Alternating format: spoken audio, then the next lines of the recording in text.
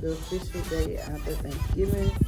We did go Black Friday shopping to get small things, but we did find our tree. It is 7.5. That's the height of the tree.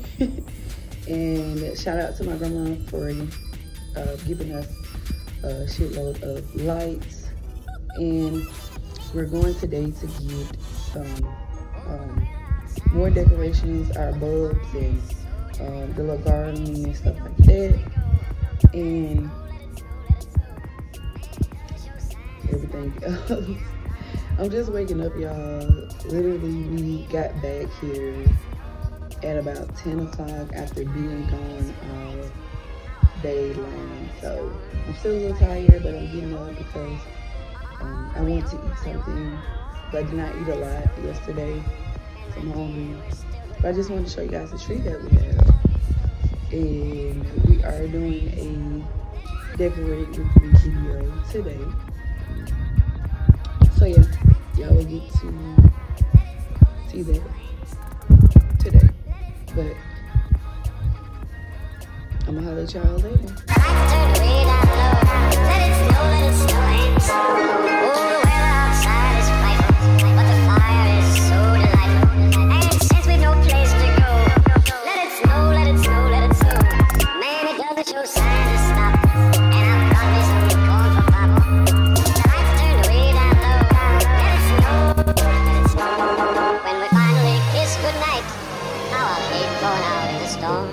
But if you really hold me tight, all the way home I'll be warm.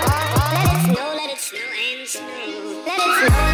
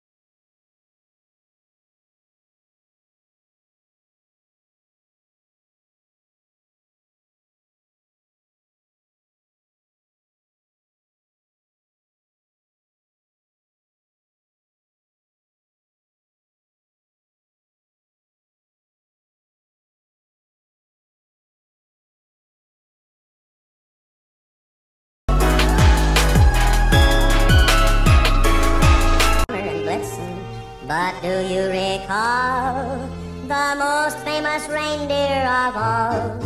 Rudolph the red-nosed reindeer had a very shiny nose, and if you ever saw it, you would even say it glows. All of the other reindeer used to laugh and call him names. They never let poor Rudolph join in any reindeer game. Then one foggy Christmas Eve, Santa came to say, Rudolph, with your nose so bright, won't you guide my sleigh tonight? Then how the reindeer loved him as they shouted out with glee. Rudolph the red-nosed reindeer, you'll go down in history.